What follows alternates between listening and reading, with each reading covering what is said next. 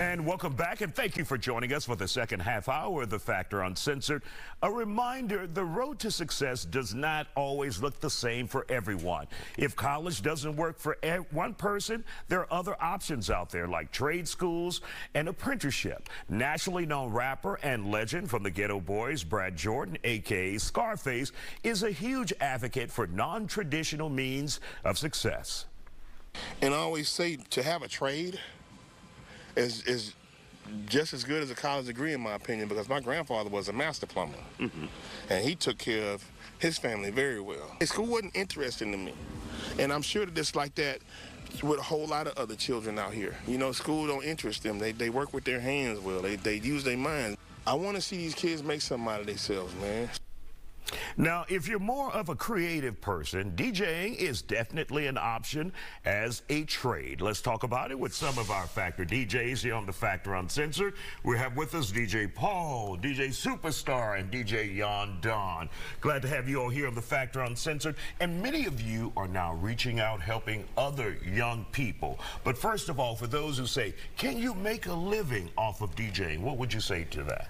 You can always make a living off DJing. Like, you can make a living off anything if you put your mind to it and actually like have a work ethic, and you can figure out your avenues, figure out your income, and make it steady.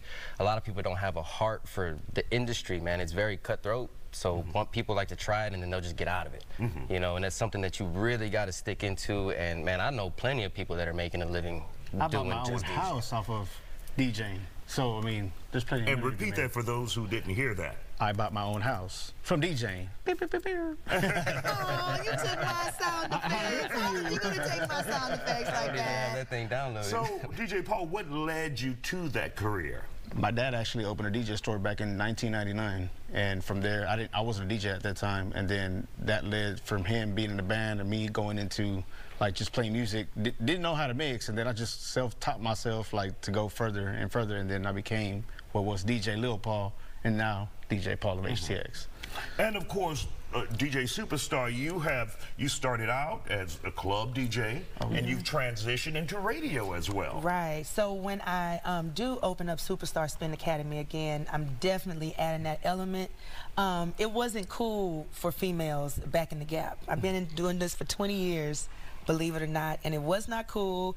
It was when turntables, we had to carry turntables and records and crates. Yeah. And I mean, oh my God, if I can go back to my 20-year-old self to go back and talk to her, I would definitely give her so much advice. But yeah, you can definitely make a living. Anybody Been doing this for 20 years if you stick with it. Yeah. And have the love for it. You gotta really have a passion for it. Like, when I first started out, man, I used to carry records for people and go there and hook up their setups and everything and just stand there and watch them. That was me learning, you know what I mean? There wasn't no DJ That's your class. apprenticeship. Like, yeah, that was your apprenticeship. I mean, same way now. Like, as a journeyman electrician, you know, when I was an apprentice, I used to have to go carry tools for people, carry wire, you know, do all sorts of things. And it's just a chain of command and learn, you know, you get to learn things and see things like You're in the mix. tricks of the trade that you don't, you know, you can go take a DJ school, but if you're never put into the thick of things, you're never really going to figure out, because you can't apply that knowledge to the situation. And we're not just talking about mixing music on this turntable. We're talking about knowing the technology, knowing how to engineer, how to make sounds and music. So all of that's part of the process. Yes, sir. Yes, it is part of the process. And with technology, first of all, technology is cool and everything, but you made a good point. A lot of people think that it is an overnight thing. No. Physically and mentally, we get drained. It is like DJing is one of the things that it is redundant, and if you don't have that mindset to keep going with it, you know, you're gonna fall off. That's why you have to have the love for it, and you have to ride a bicycle before a motorcycle. So you have to learn on the turntable before you go into this like all technology stuff. So I mean, yeah. It's my take. And for those, you guys have decided, Paul, you started your own school. Yeah. You have started giving lessons as well, and Superstar, you've been doing it for years with the Spin Academy. Yes. So why did you decide, did you get individuals coming to you saying, how do I DJ?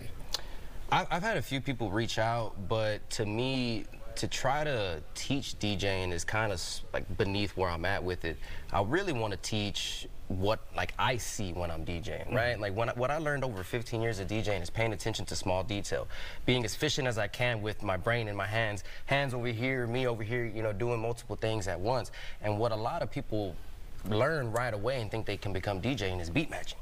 They go and they learn how to beat match a song and they think that they can, you know, be out there with the best of the best, and it really isn't. Like, you got to be able to become a DJ, read the crowd, develop a style, like have characteristics and what sets you apart from other people, because the basics that you learned is just the basics that everybody knows.